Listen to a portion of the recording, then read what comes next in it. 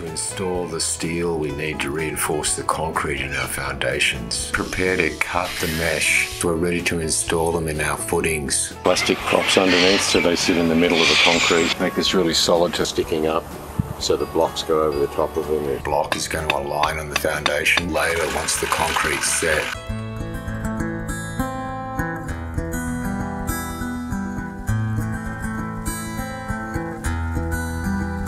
Close the door and leave the light on. The morning light should be coming soon.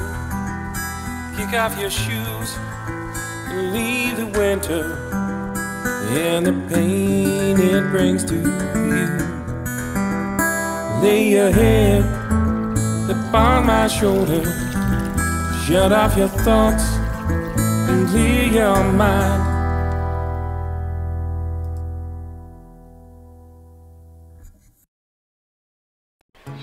The next process for these footings is to install the steel we need to reinforce the concrete in our foundations.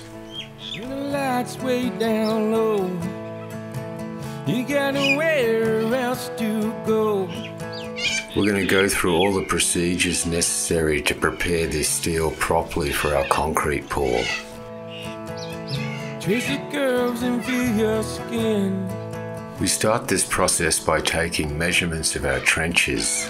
I could die a happy man, your hands are healing. I'm coming home, it's been so long, you don't have to meet me halfway. After attaining the measurements we need, we go over to where our trench mesh is and prepare for cutting. The product we're using here is called trench mesh.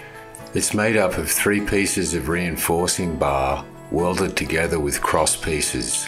I'm coming home, I'm coming home. We measure and then prepare to cut the mesh with our grinder using a steel cut-off blade. I always use eye and ear protection for this sort of process. Been on the road so long, chasing fame and fortune on the run. But I ain't never felt this free, you rescue me. All those Southern Comfort nights, flashing signs and neon lights. Wouldn't know me like you do, God, I miss you. With our pieces cut to size, we're ready to install them in our footings. It's been so long, you don't have to meet me halfway. For the moment, we just place the mesh in our trench, because later we'll be tying these together with wire. We continue to measure and cut all the pieces we'll need to cover the entire foundation. You don't have to see it my way. I'm coming home, I'm coming home.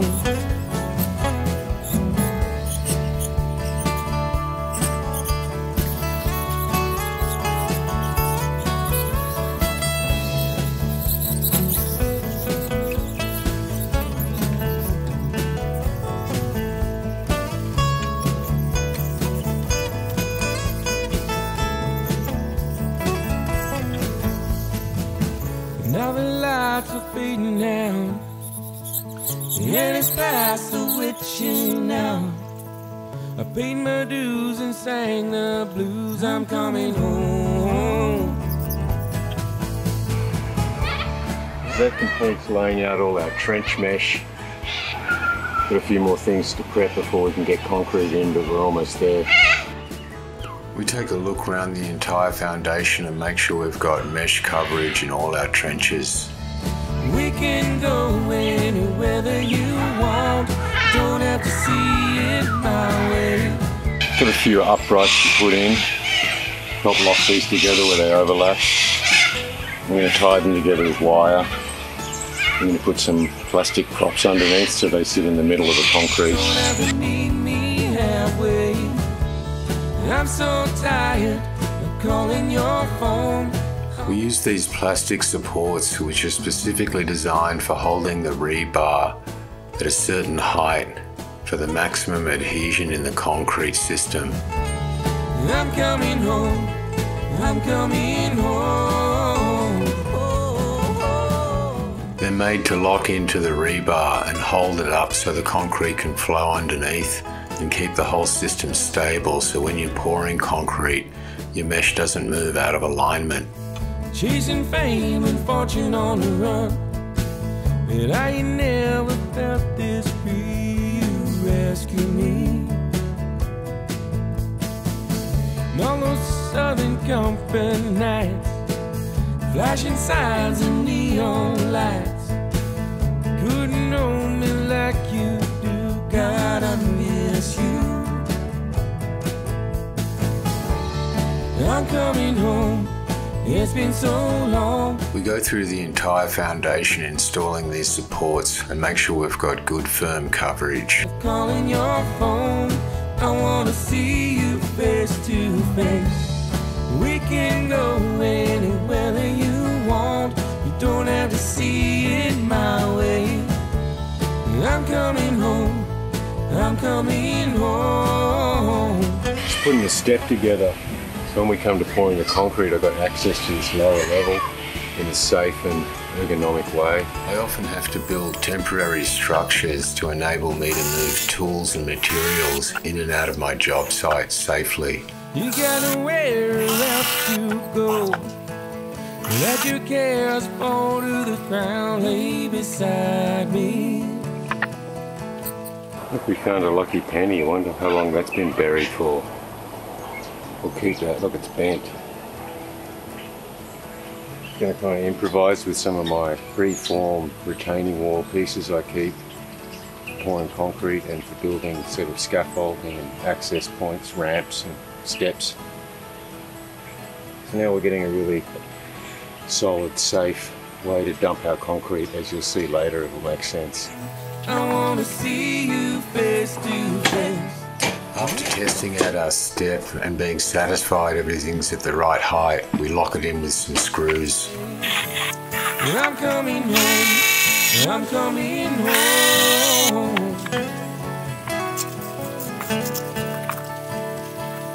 One more thing we're going to do before we pour concrete is put screws in through this treated timber, because it's going to stay in place. This will help lock this treated timber into the concrete by putting screws periodically all the way along. This is going to help make this really solid to the concrete, and because it's treated, it should, last 20 or 30 years. The next step in preparing our steel for this foundation is to install our vertical pieces of steel, which will help lock in the concrete block that we add later. We have to cut these pieces out of our 6 metre stock of 12mm rebar. Don't have to meet me halfway. I'm so tired of calling your phone. I want to see you face to face. We can go anywhere that you want. You don't have to see it my way. I'm coming home. I'm coming home.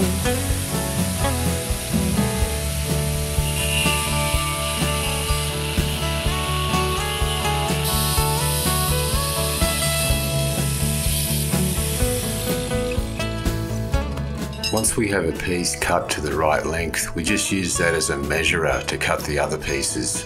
We have quite a few of these to cut. Now the lights are fading out, and it's past the witching hour. I paid my dues and sang the blues. I'm coming home. I'm coming home. I needed 24 of these, so I switched to my bigger grinder just to speed up the process, and then I've got to cut a bunch of short ones. These are going to go in vertically with that concrete. Leave them sticking up so the blocks go over the top of them. It all ties the block wall into the concrete foundation. The local Corellas are always reminding me every morning, take a break, have a coffee, think about the next stage before we move on. I'm coming home. It's been so long. Don't have to meet me halfway. I'm so tired of calling your phone. I wanna see you face to face. We can go anywhere that you want. You don't have to see coming home. I'm coming home. I'm coming home. After a nice short break, time to get back to our wall. I'm coming home. When installing our vertical pieces of rebar, we use the reference mark we've put on the side of our forms. These reference marks relate to where our hollow concrete block is going to align on the foundations, because we want this rebar to go up in the middle of them. Trace the curves and feel your skin. Two lonely souls just wandering. The vertical rebar gets tied into the trench mesh with special wire tabs. Once we're satisfied the position is correct, we tighten the whole system up with our pliers. I'm so tired of calling your phone. I wanna see you face to face. We can go anywhere that you want. You don't have to see it my way. I'm coming home. I'm coming home. We continue to check our measurements to make sure these vertical pieces will go right in the center of the hollow concrete blocks we add later. Been on the road so long, chasing fame and fortune on the run, but I ain't never felt this free. You rescue me. And all those Southern Comfort nights, flashing signs and neon lights, couldn't know me like you do. God, I miss you. I'm coming home. We use as much wire as necessary to get a really firm, strong system so the concrete doesn't knock this out of alignment later. I'm calling your phone. I wanna see you face to face. With all the reinforcement steel ready and prepped for the concrete pour, the final step is to get a few more timbers in this retaining wall around the ramp system.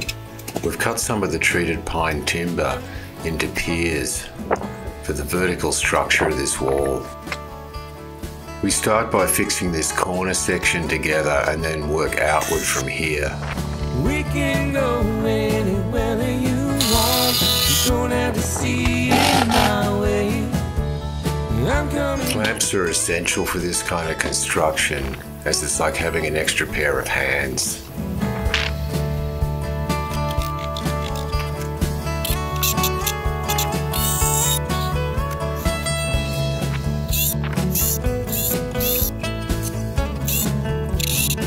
As the treated timber is 50 mil thick, we're using 100 mil screws to fix all this together. Now the lights are fading out, and it's past the witching hour. Once we set the pier at the right height, we fix it off with one screw so we can still adjust it with our level. Once we're satisfied it's level, we fix it off with the rest of the screws. Don't have to meet me halfway.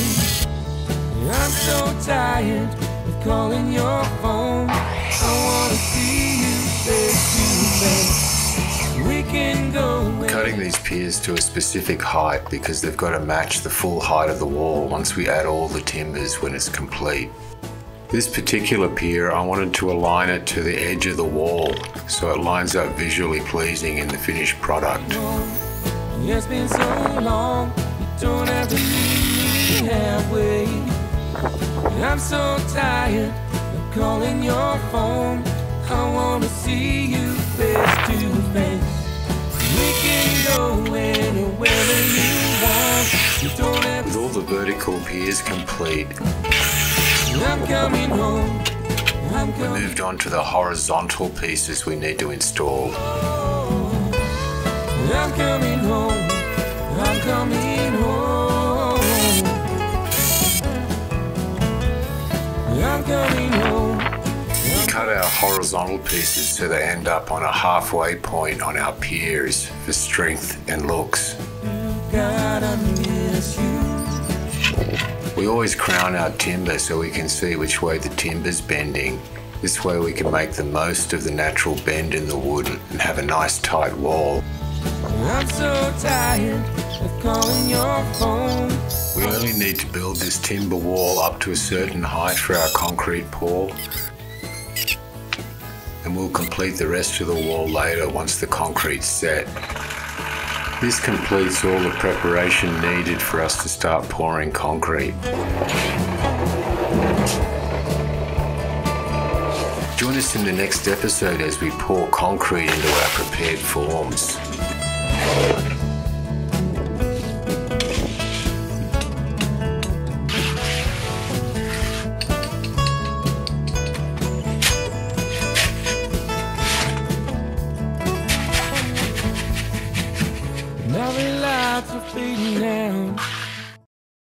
Thanks for joining me this week on my YouTube channel. Check the link below, and while you're at it, hit the subscribe button or make a comment so I can help you with your future construction solutions. And don't forget to follow our channel for more ideas and how-to tips for home and garden projects.